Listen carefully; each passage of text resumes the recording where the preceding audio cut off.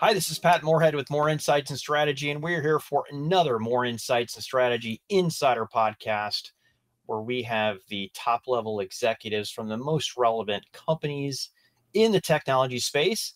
And today we're going to talk about what has been my favorite topic for the last 6 months, and that's AI. And I am joined by Dr.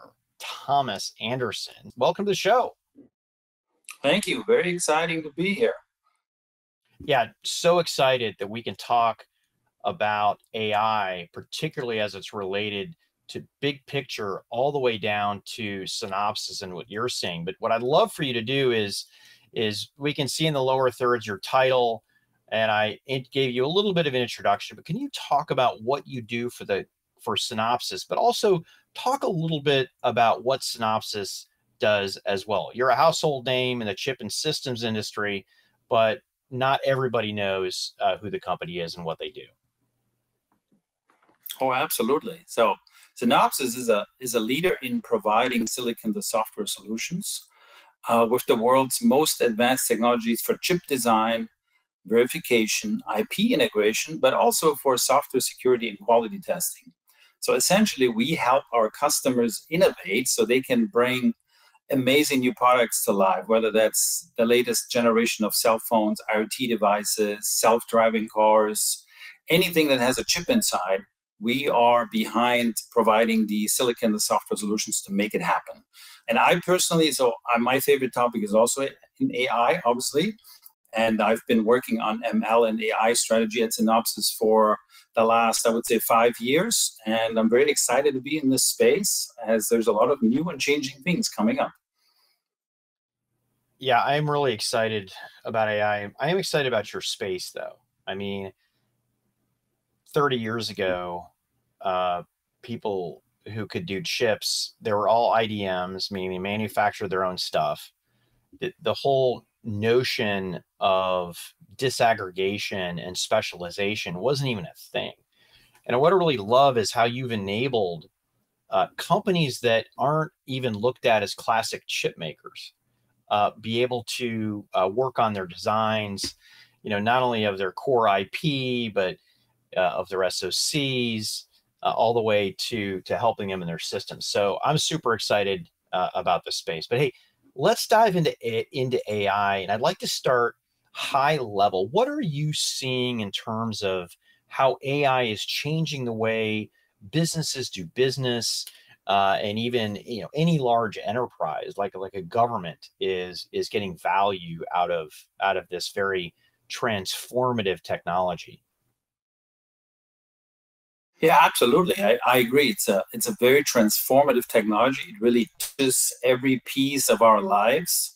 I think in the consumer world, you can see things like smartphones where you take photos, you get the perfect lighting when you take your selfies, to self-driving cars. For example, in San Francisco, you can now drive with Waymo cars. I think Mercedes is getting their first level 3 cars on the road later this year.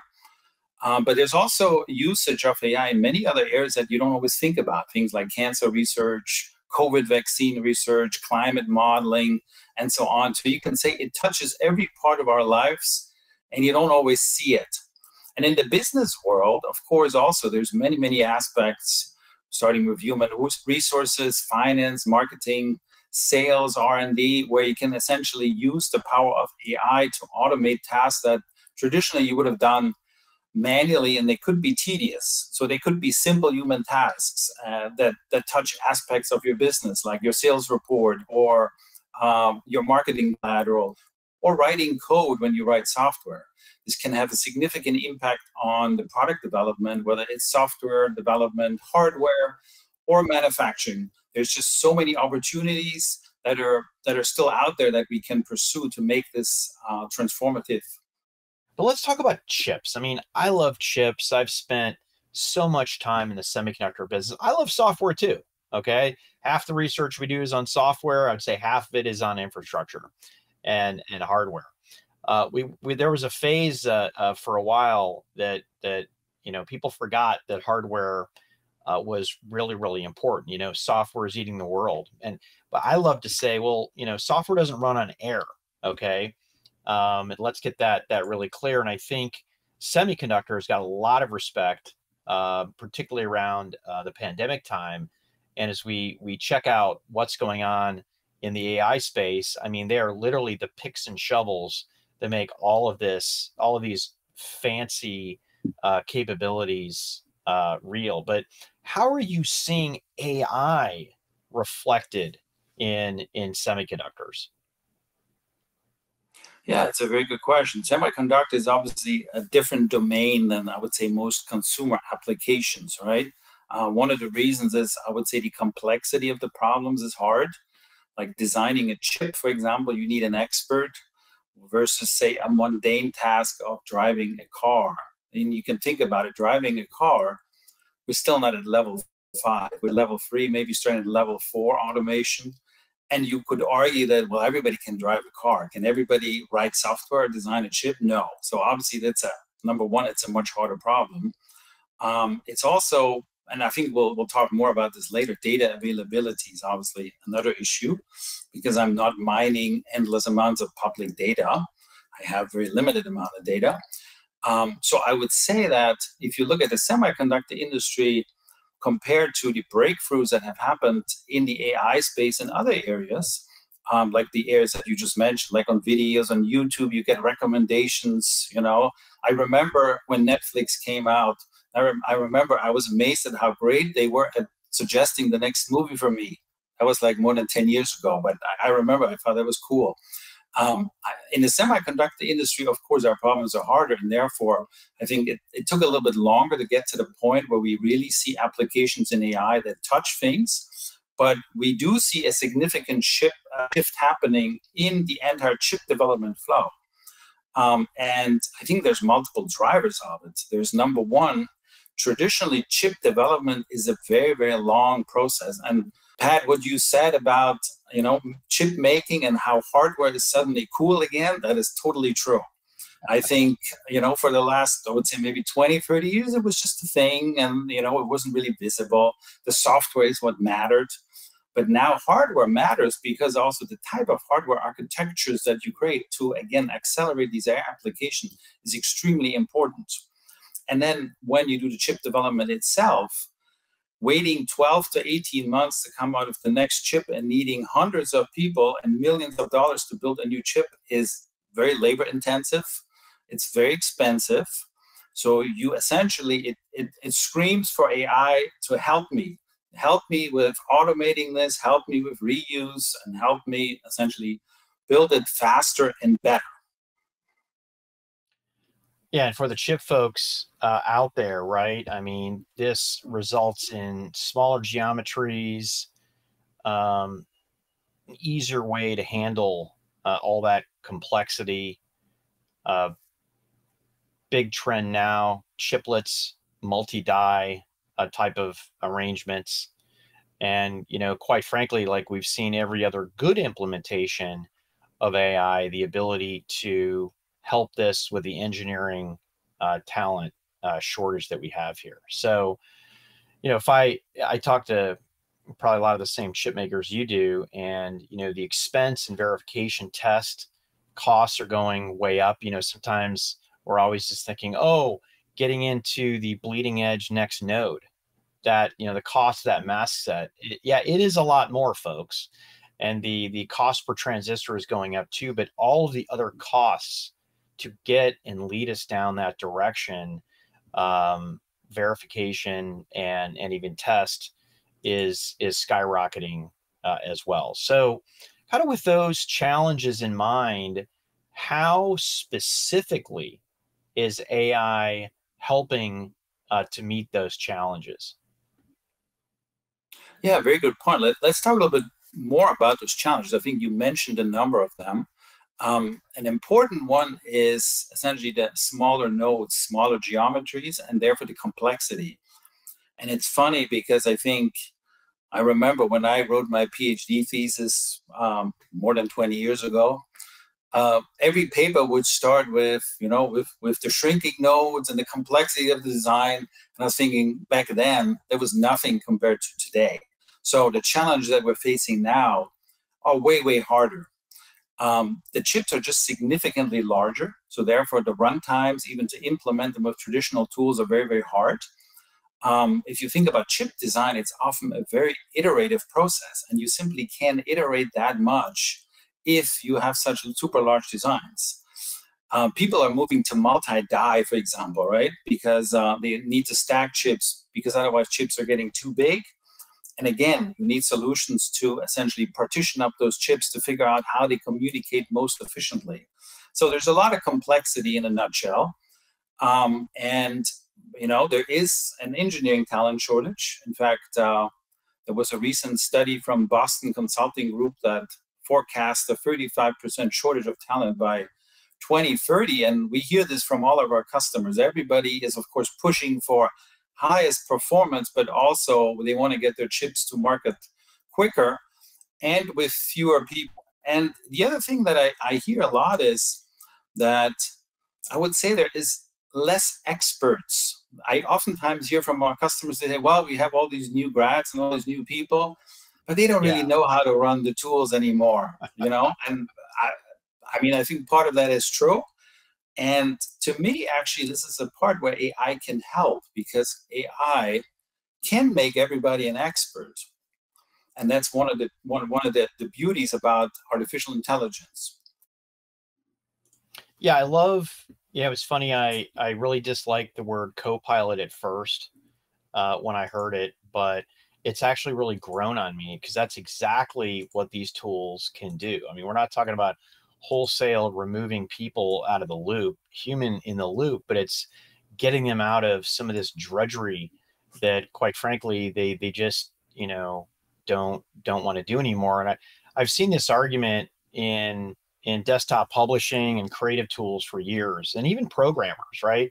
When we went from machine language to BASIC or Fortran, it was, oh my gosh, the death of the programmer, right? And then we went to languages like C and C++, and it was death of the programmer. And then we went to an integrated development environment. And every time the market kept getting bigger and bigger and bigger, and we have more programmers. And the same thing happened with creativity tools, which was, oh my gosh, the people used to lay out and cut physical pieces of color and arrange maybe to create some advertising, and then we would take a picture of it. My gosh, what's going to happen to these folks, right? But essentially what we're doing is we're democratizing all of these different areas, whether it's publishing, whether it's creativity, and now with chip design, verification, and testing. So can you dive down a little bit into what you're doing specifically to help meet a lot of the challenges that you illustrated here? Oh, absolutely, Pat. And I really like your analogy of like people that used to write maybe assembler code, and then when a real programming language came out, they said, "Oh my God, I'm going to lose my job." I think that's human nature. Unfortunately, every time something new comes out, they say, "Oh, but I used to be really good at that, and now I'm." It's funny because we actually see the same traits as we're rolling out AI technology. So one of the things, for example, we have done is we've looked at the whole iterative process in the chip design flow. So, for example, when you do design optimization and you want to push for lowest power, highest performance, smallest die size, you spend a lot of time tuning essentially your chip workflow until you reach these optimal targets. And traditionally that's done by humans, and they just run lots of experiments and they tune their flow, and then they say, "Oh, I'm the expert guy. I know exactly how to operate and to squeeze out the most power." And that's actually a task you can really automate very well with AI, such as reinforcement learning, where you can essentially look at this problem space and take sample points and learn how a design behaves and optimize for the optimal power, performance, and area metrics. And you can oftentimes, actually not oftentimes, I would say always, get a better result than a human designer would. And this same application applies to other areas. We've applied this at Synopsys to the full, essentially, chip design stack. So start with design implementation, that's what we call synthesis and place and route. So things like improving verification coverage, which is a very similar iterative process where you essentially tune your flow until you meet your coverage targets, to things like test optimization to improve your pattern count for the tester, all the way to analog design. So we have tools essentially across the entire stack. We call this Synopsys.ai, but we have essentially AI tools across the entire design chip stack that helps you design, verify, test, and so on your chips. Another important aspect to the optimization and getting better results is actually the learning and the reuse aspect. So traditionally, when you have a lot of experts in your company and all their knowledge is in their head, and maybe they talk at a water cooler with their colleagues and they say, hey, I found this really nice recipe, and if you do this, and you get a better result. Now, if you think about AI algorithms, you can essentially build a learning system where all this information of how you get a better design is captured in a database. And then this information can be shared with other parts of the company, and it isn't just in somebody's head. Or if, say, a person leaves or retires, today the knowledge goes with him. And with AI, essentially, you have this, and you have it stored in a database, and it can be reused. To me, that's extremely powerful because it helps you scale these type of solutions across the company. So to me, these are the two key aspects of using AI for chip design. And Synopsys was really doing AI before it was cool, right? I mean, we're kind of using this upswell in interest to kind of hop on video and discuss this, but you've been doing this for very much a long time. And I wanted to point that out to everybody. There are companies who are just doing it now because it's part of being cool. And there's other companies like Synopsys that saw the trend early and really honed in on, hey, how can I provide a better experience for my customers, and went and executed. So we've talked a lot about verifying designs. We've talked about testing, optimization, but I want to hone in on where you're using AI to actually invent new technologies. So the creation or the design part of the flow, probably right up in the very front. How is AI being used to design chips better? Now, for things like generative AI to create things, though, it needs a large amount of data. And if you look at ChatGPT, it has information from pretty much everything that's publicly available. But even that information is old. It's, I think, from 2021, because building these models with all this information takes a huge amount of effort and time. Now, if you look at the semiconductor industry, of course, our world is a little different. Our data is highly proprietary. And of course, every customer has their own data that, of course, they will not share. And that's all compartmentalized essentially across many different companies. And if you want to build a system that essentially can create, for example, new designs, let's say RTL, when we come to a chip design language, you need to have a lot of data to actually build a system that can do that. And you need to make sure that that data is yours, so there's no copyright violations out there. The other thing I would say that's challenging is the data needs to be, the output of the system needs to be 100% correct, because I cannot afford to build a chip that then doesn't function properly because somebody said, well, sorry, it made a little mistake there and it wasn't right. So you need assurance that what you're creating is actually good, that quality is key. We've seen already that ChatGPT can actually guarantee accuracy as well. They've introduced things like fine-tuning with reinforcement learning. That's called RLHF, reinforcement learning from human feedback, where essentially a human gives information on whether the answer is correct or not. But I think many of you have probably read that even in ChatGPT, you may get an answer that sounds very nice and sounds very good, but it may not actually be accurate. So these are some of the challenges that I think apply to our domain.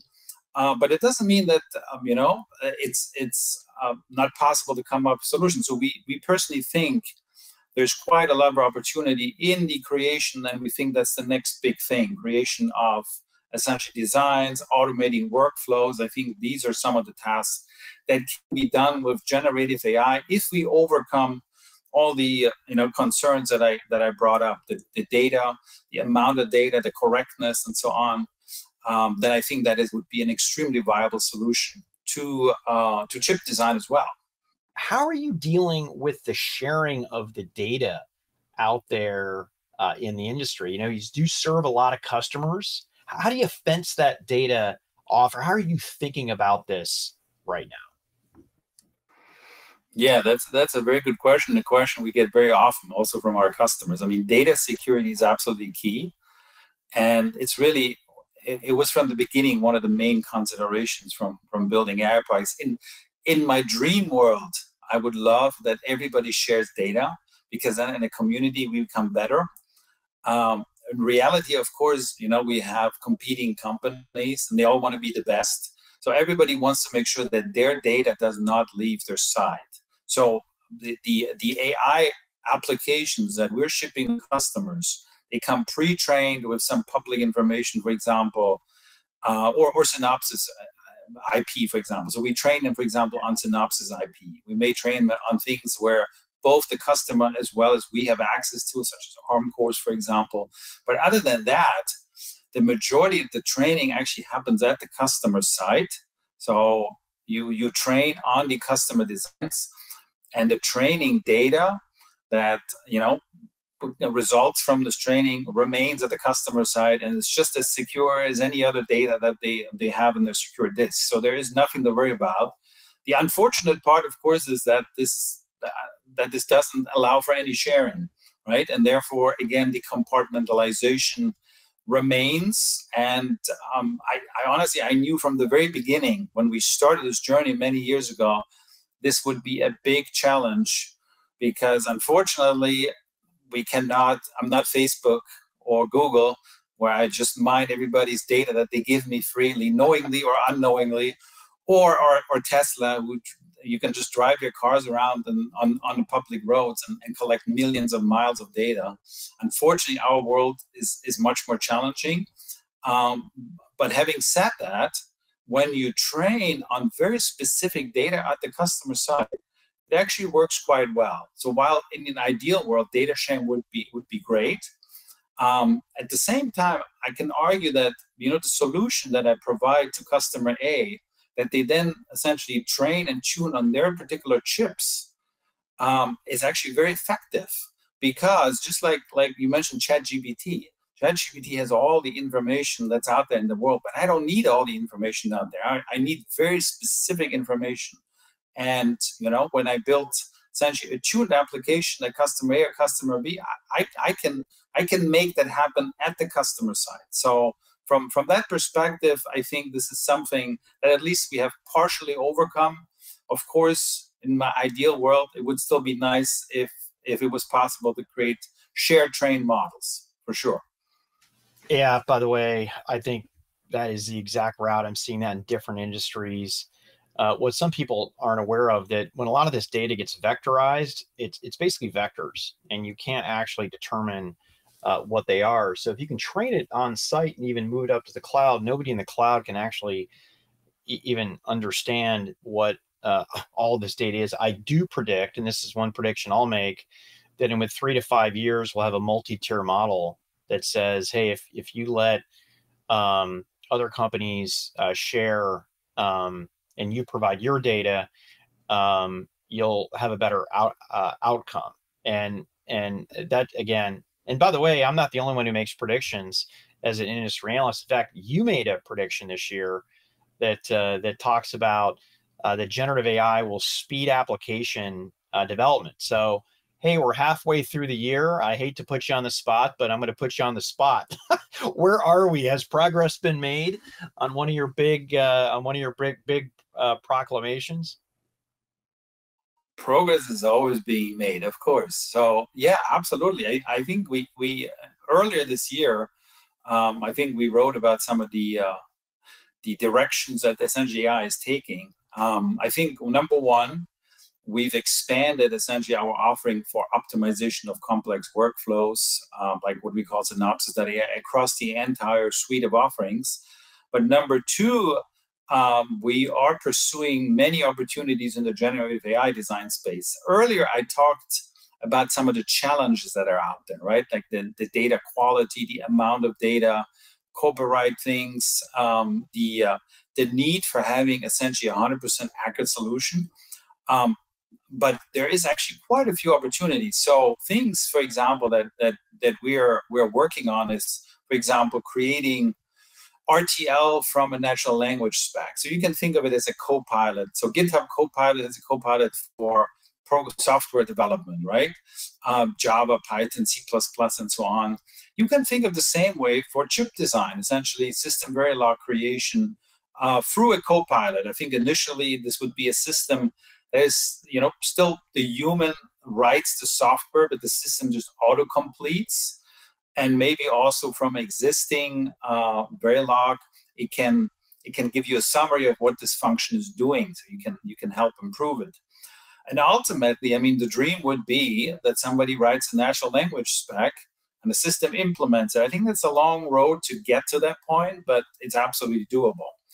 And then if you take it away from like the language application, everybody talks about language applications because of ChatGPT, but generative AI is many more things. You can do things like images, audio, video, and so on. So when you think about that, there's of course other things like physical aspects, for example, floor plans, power network, chip architectures. These could all be created maybe initially through a copilot and then through natural language applications. And then the other thing, so this is sort of the creation of the chip design. The other thing is I would call the workflow automation. And you can start with things like a knowledge base. So today you have documentation and somebody needs to read online, okay, this command does that. And then there is another database somewhere that has user experience where a user said, hey, if you encounter this problem, here's a solution to that. And people today, they essentially search it with keywords. Sounds like 1980, but I think with GPT type applications, you can think of, here's a chatbot, and the chatbot knows everything about EDA workflows. And I can simply initially ask it, hey, how do I do this? How do I do that? It can ultimately create you workflows automatically. You could say, hey, I want a workflow where you implement and verify this ARM processor, and here's my specs. I mean, ultimately, that's where I think this is going to. The way you interact with tools, if you think about it, I mean, obviously the users of our tools are engineers, and they're used to writing things like tickle code as inputs, and they are used to look at log files and timing reports or congestion maps as their output. But if you think about it, this could be done much better in a more human, interactive way where maybe the system tells you, hey, I looked at your run and I think there's this and this thing you should be doing to improve it. So I call this essentially human machine interaction that can be much improved to make it more human-like. Yes. And then ultimately, there's another concept in generative AI, and these are LLM agents. So ultimately, you can combine large language models that essentially, look up in your knowledge base of or give you a suggestion based on a particular problem. You can combine this with reinforcement learning agents that then become automation of your workflow. That means you run a tool, you get a particular output, and the system will actually not just interpret the output, it will actually take an action and make your design better and ultimately solve all the problems. Because again, we often talk about things like highest frequency, but there's so many mundane tasks the designer has to do. whether it's cleaning up timing constraints or looking at DRC violations. A lot of human tasks are spent with like these essentially mundane, repetitive tasks. And I think for things like that, things like an LLM agent could be extremely powerful to automate that. So these are the areas we're pursuing, and I think you can look forward to more announcement from us pretty soon as we are going down this route of essentially using generative AI for chip design. So Thomas, first of all, I really enjoyed this conversation, and I also like that we covered so much ground. I mean, top of the funnel to how enterprises are using AI, can use AI into the future, all the way down, how did chip makers use this and designers, all the way down to what you're seeing in the future. And with little tease at the end, which I appreciate. And I'm really looking forward to hearing about what you are going to bring out, because again, this isn't new for you. You came out with your first AI based tool years ago. So I can't wait to see the enhancements that you're doing that to really benefit chip makers, reduce time to market, reduce expense of test, validation, and design. And I'm hopeful that a lot of chip makers are going to just jump on this. What I know for certain is there's not enough resources that we need in the chip design, test, and validation phase, and the expenses are getting so out of control, particularly on the newer complex design. These things really sound music to people's ears. So thanks for coming on the show, Thomas. Absolutely. Very exciting to be here. Thank you. So this is Pat Moorhead with More Insights and Strategy, signing off. What a great discussion. Let us know what you thought about the video. You know where to find me on social media. I'm on it way too much, but if you like the video, you should subscribe to the channel. Just hit that subscribe button wherever you are on the planet. Good morning, good afternoon, good evening. Have a great day. Take care.